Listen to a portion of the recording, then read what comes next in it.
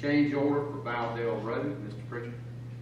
Mr. Chairman and Commissioners, recently you took action to award a contract to Scruggs Company for the widening of Valdel Road.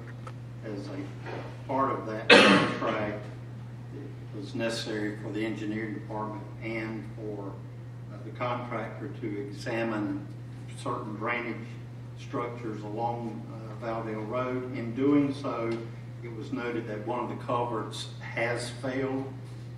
We began to look at adding this to the agenda for action tonight, but as a result of continued problems there at the end of last week, it was necessary that we declare an emergency situation because it was not safe for traffic to continue across that particular structure.